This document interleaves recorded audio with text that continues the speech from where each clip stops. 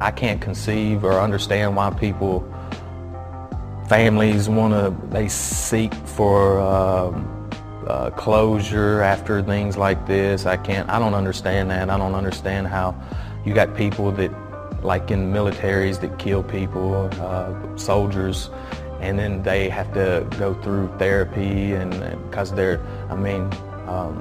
I can't understand what it is that people, I can't figure it out why they feel bad. Why they feel that way.